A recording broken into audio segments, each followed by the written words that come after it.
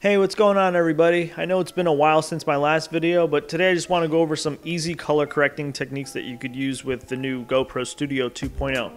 So right off the bat, I want to say if you want to do color correcting using Studio 2.0, then I would just say film all of your shots using your GoPro with Protune enabled.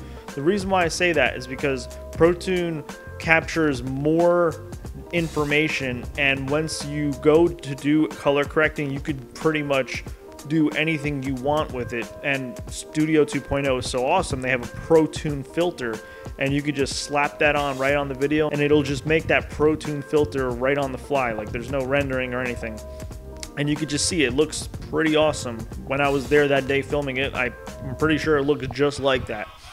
It does a really good job at guessing what should be bright, what should be dark, and just the greens look pretty good.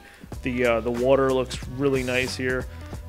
There's not much you have to do manually. It's just pop it on and it does it for you. As I said previously, you also get the ability to manually adjust the colors yourself using the exposure, the contrast, the saturation.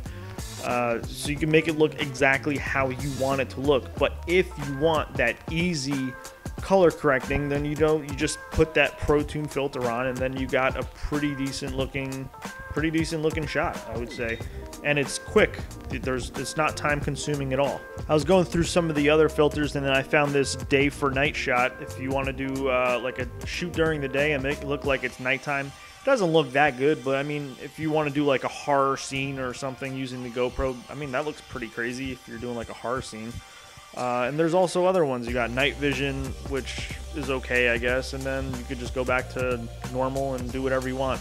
Now, don't think this is just limited to videos. You can also do pictures. You don't have Photoshop, then use GoPro Studio 2.0 and just adjust your image colors, your exposure, and whatnot. Same way we're doing with the video. You could also just add filters on there, kind of like Instagram. You got different ones. You got Protune, and just figure out which one's good for you.